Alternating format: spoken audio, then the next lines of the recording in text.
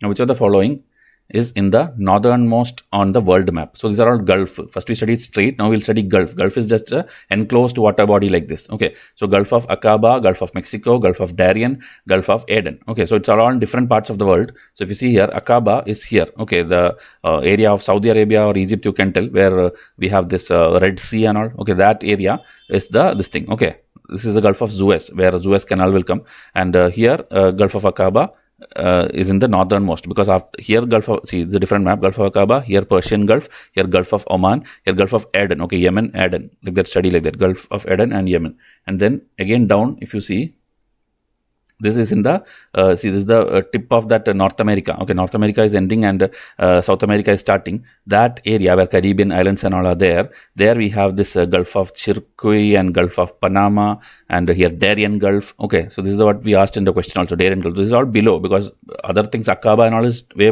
much above in the northern hemisphere. Okay, this is in the near the equator. So Darien Gulf, and then again in one map, if you want to see, Gulf of Alaska, Gulf of Lawrence, Gulf of Bothnia near this Finland, then Gulf of Aden, as I told you, near Yemen, Gulf of Tonkin near this area, okay, near Thailand area, Gulf of Thailand is there, Gulf of Carpentaria is there in in Australia, Gulf of Mexico. So like this, as I told you, keep seeing this, it will automatically get registered in your mind. Okay, see another straits also you can study. Davis Strait is here, Denmark Strait is there, then Bay is there. Bay is also kind of a water body only. So here is Hudson Bay, here Baffin Bay. Okay. So just revise this again, zoom into it and see for 5 minutes. You will get everything registered.